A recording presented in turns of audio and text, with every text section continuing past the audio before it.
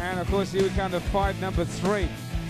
From the blue corner, hailing from Wollongong, KMA representing, he stands at 182 centimeters, a welterweight. He's having his third bout, 29 years of age. He is Lincoln Bendall-Moon. Lincoln training in the traditional Australian martial art of rugby league before finding a home with Brian Eversole and Fari at KMA top team. He's going up against Luke Harberecht, who's also training out of the Lions Den Academy under Luke Pizzuti. He's got 2 KO wins, and he's got lots of power, lots of high kicks, and lots of cardio, so this should be an absolute cracking fight. It should be, and of course, Lincoln Bendall has got, as you said, Brian Eversole, and of course, the Scruppers. Scruppers has got a show coming up on the 24th next weekend, a boxing show at Fraternity. It's going to be amazing. Check that one out. Luke Bendall-Moon coming from KMA with Brian Eversole in his corner. I tell you what, if I was to pick a sleeper fight on the card for a possible KO and a cracking brawl, this could be the one, Jimmy. This could be the one. Boom! As I say and they hit the ground like you said. Here we go. So he's taking the strong position, as you said. Lincoln getting his hips in. Now. Okay. Lincoln getting into half guard.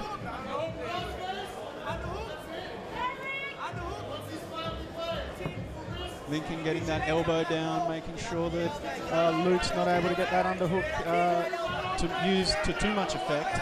But he has. He's got back up to his feet, using that underhook and creating some space, getting some distance and separation. But Lincoln with a big overhand as they exit on the clinch. Good start from both these guys. Maybe it looks like Lincoln's game plan here is to keep him pressed against the fence and look for that takedown. As I say that, both guys are throwing heavier in the exits of the clinch. Trading collar ties here, the boys. Lincoln getting that head position there for a moment. Looks had to work real hard, Sonny, in this. And of course, Lincoln working him strongly up against the cage. And of course, not giving him any room to move or to do anything. What happens in a situation like this? What does a fighter start to think, and how does he tend to maneuver himself? Does he keep his mind on anything he's learned? Or does that go out the window and he just starts to implement those things that he obviously knows to do when you're in a situation like this?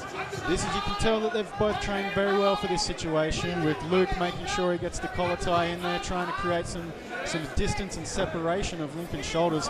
As we say that, Lincoln able to get the double unders, looking for that takedown. Oh, but Luke doing very well there to create some distance and separate and of the clinch as well. And they're back standing there in the middle. This is more into Luke's territory now, as we can see. Sizing him up with that kick. Oh, big low overhand. hands though, Sonny. I noticed really low hands here from Luke Harberecht. Yes, Luke keeping him low, waving him on, but Lincoln with that overhand, we're going to have to be careful. That's a big danger. Oh, he's got him, he's got him. Yep, he's causing some damage. Luke doing really well on the exits of those clinch, throwing some hooks. Here we go. Oh, that one snuck through, it looked like. Luke causing some damage, some uppercuts there off the collar tie. You know, Sonny, from all indications, Lincoln Bendall-Moon looks a little bit sluggish and tired or something. He's looking tired now. That grappling's taking it out of him. He's on his back. Himself. Luke putting the power shots in. That's going to be it. Greg stopping the fight. That is done, son. Luke taking charge there. Lincoln came out strong, looking for those takedowns, looking for that clinch work, doing a lot of pressuring against the cage, but Luke just taking his time, being patient and landing those hooks when he gets the chance, making Lincoln pay at every opportunity. Excellent work. Great stuff there from Luke.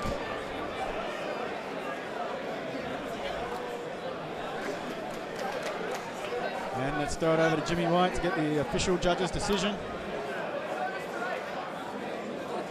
Service today, yes. Service today. Our proud sponsor of this bout, ladies and gentlemen. Okay. Fight fans, give the boys a round of applause, please. We have a time of 17 seconds remaining in round number 1. And our winner from the red corner, Luke Harberecht. Thank you to Lincoln Bendall-Moon. Thank you, sir.